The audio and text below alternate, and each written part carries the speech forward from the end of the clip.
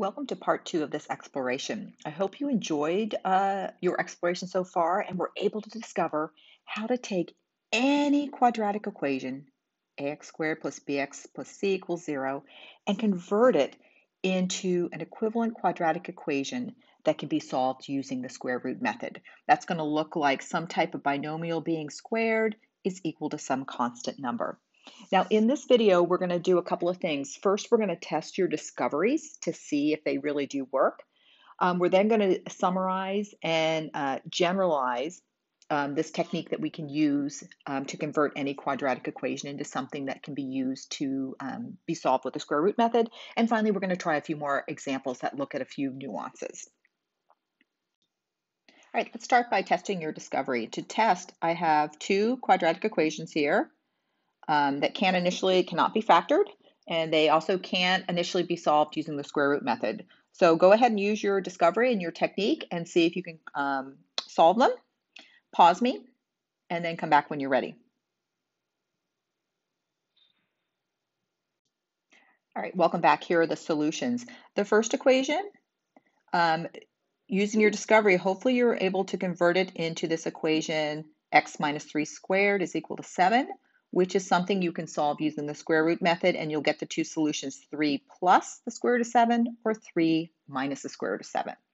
For the second example, hopefully you're able to use your discovery to convert it into this quadratic, x plus 6 squared is equal to 38, which again, you can use the square root method. If you did not get these, you might want to pause, keep working on them. You might want to go back to the first video and watch some of the hints. But because what we're going to do next is we're going to just summarize and generalize this technique. What you've discovered is a technique called completing the square. And completing the square is a technique that can be used to solve any quadratic equation. So it's incredibly powerful. This technique is based on the idea that we can take any quadratic equation and convert it by completing the square into an equation that can be solved with the square root method. So I'm going to walk through our first test example just to emphasize some ideas and summarize this technique, and then we're going to go ahead and generalize it. Okay, so the idea with completing the square is that we want to focus only on the variable terms. So to do that, I'm going to subtract 2 from both sides to get my constant on the other side. So x squared minus 6x is equal to negative 2. Now I want to add a number here that will turn x squared minus 6x into a perfect square trinomial, into a trinomial that can be factored into a binomial squared. Hopefully through your exploration, you found some ways to do this. I'm just going to draw a quick area model just to emphasize a few things. If we have x squared here, to get a binomial squared, I'm going to have to take negative 6x and split it in half. So I know this is x minus 3, and the number 9 completes the square. We'll make this a perfect square trinomial. And with any equation, whatever you do to one side, you have to also do to the other. Awesome. I can now take this perfect square trinomial and factor it into x minus 3 squared, x minus 3 times x minus 3, and that's equal to 7. So at this point, we are so excited because now we've converted this quadratic into something that can be solved with the square root method. We know how to do this, taking the square root of both sides, plus or minus 7, and then adding 3 to both sides. All right, so hopefully that should feel very comfortable at this point. All right, mathematicians love to generalize. We can't help it. So let's generalize this technique using variables. And I'm going to start with a simple example. I'm going to start with a simple example where a is equal to 1. So we have x squared plus bx plus c equals 0.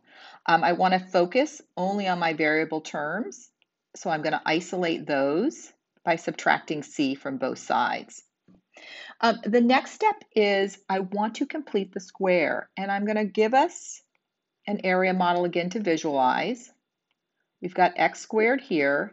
I've got to take my middle term and split it in half. So b over 2x, b over 2x, which means the sides of my square are x plus b over 2. And finally, what's the value that's going to complete my square, that's going to make this a perfect square trinomial? Well, we've got to take b over 2 and square it, which is b squared over 4. So we can add that to both sides of the equation.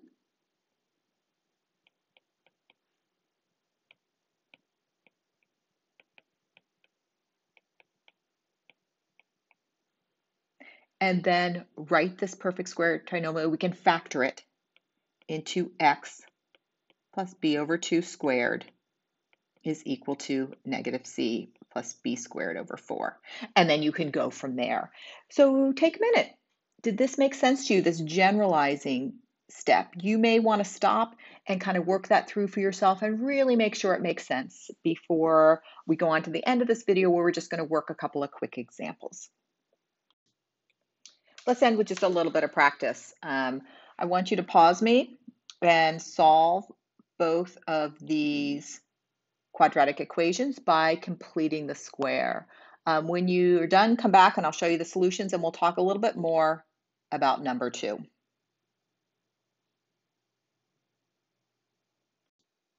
Welcome back. Here's the solution to the first equation. X can either be negative 5 or 7. Either of those numbers will make the equation true. And I've added my work there. Okay, for the second one, here are the two solutions. Did you get it correct? If not, one thing I want to highlight, and if you got it correct, you're probably good to go and you're done with the video. What I want to highlight here is, did you notice that A does not equal 1? And in order to complete the square, we need A to be 1. So a great technique for this is divide both sides of your equation by A.